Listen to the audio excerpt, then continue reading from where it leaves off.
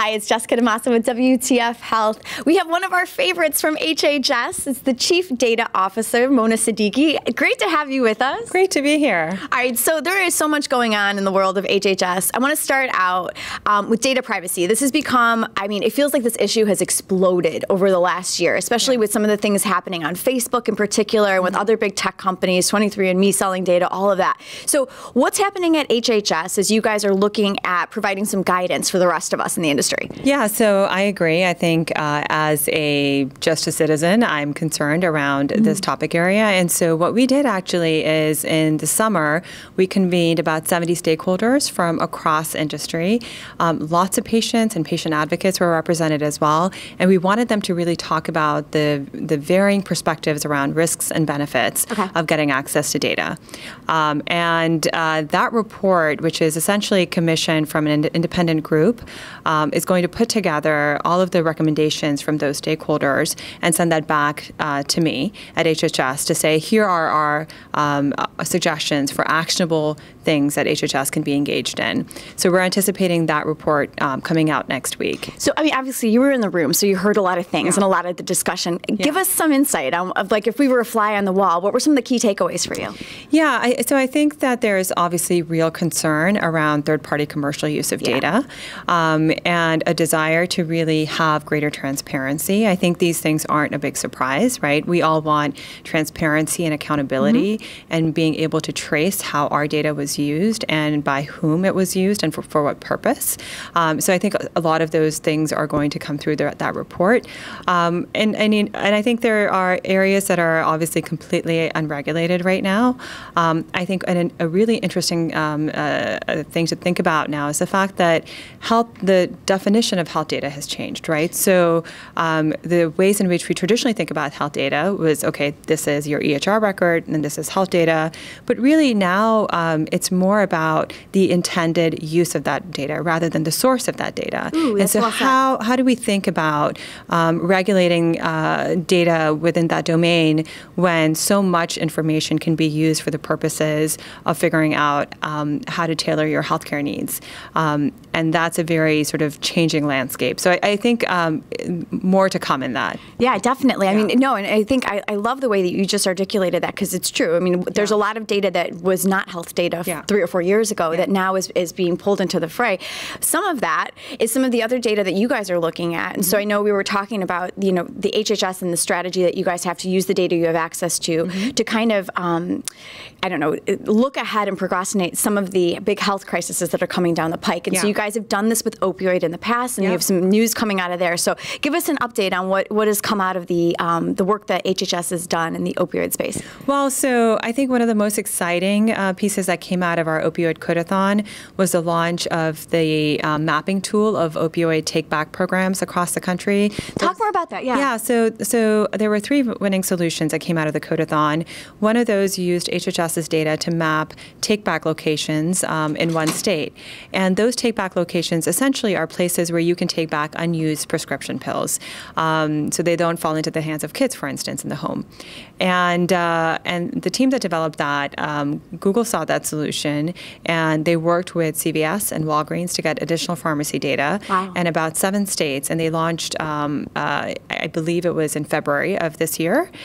So within a year from developing a solution from an HHS event, launched on Google Maps, and recently added 10 more states. So about, I think, greater than 7,000 locations are mapped on Google Maps. Again, so it shows really, I think, the power of data and the power of public-private partnerships when data can be leveraged in this way together. Absolutely. I mean, this is such a great case study of how everyone can work together. And I think in the industry, we're looking for that. I mean, and we're looking more on the commercial side of things. And it's nice to see HHS play a role and government play a role, and no, this is the right way to do it. Absolutely. Perfect reason to do it as well. Absolutely. You're focused on social determinants of health now, another big thing that I feel like, especially lately, has been emerging. And I think it has part to do with the fact that, like you said, our definition of health data has changed. So talk to me about the way HHS is looking at social determinants of health. What data are you pulling in, and what are you guys trying to do, in terms of just looking at that and impact change? Yeah. So I think as the definition of the healthcare data is changing, we're also having very unusual partnerships developing in support of collecting and utilizing the social determinants of health data. So I'm hosting a convening in the first week of October, again, bringing health systems and payers and others together to talk about what's working and what's not working. What are the strategies to be able to bring these partnerships together, to bring this data together in ways that are both sustainable and scalable, right? So that there aren't sort of pilot programs, but institutionalized ways of being able to share information that work ultimately for the patients, and that those organizations in the community that are so essential to being able to impact social determinants are actually able to get the information that they need. And so what we're really interested in learning is what's working and how can we help facilitate through an infrastructure some of those partnerships. The other piece of it that's interesting is that we're siloed within the federal government. So for instance, the Department of Transportation has ambulance data that we don't have access to at HHS. And part of what we're also working, while we're going to be looking at the health systems and payer side, the other piece is how do we connect information across the federal space from housing and from transportation and other places that is instrumental to making HHS's programs run better for all of us. Can you do that? We can. Awesome. That's amazing. I mean, wow. I'm surprised. I mean, I'm not surprised that hasn't been done, but that is just that's a monumental undertaking. It is, but I think, we don't go after sort of all of the data. You sort of go use case by use case, and you build the capacity over time. And that's been our approach. What can we learn, I guess, from the other side of this? The innovators out there, the startup companies, even the big private companies, the tech companies, as they're all looking at their data. I mean, like you just said, you're in a unique spot because you have access to a lot of data, but you're limited by what you can do because of the fact that it's your federal government organization. What can we learn from the way you guys have approached things? I mean, I feel like case studies is a big lesson that you guys are drilling in. It's like, let's figure out how to do this and make it scalable, but let's see an example of it first. What else can we learn in terms of the way that we can use data in healthcare from your organization? I would say that there are a few core values to the work that we're engaged in. The first, as you mentioned, is use case by use case and really figuring out the problems that we want to solve.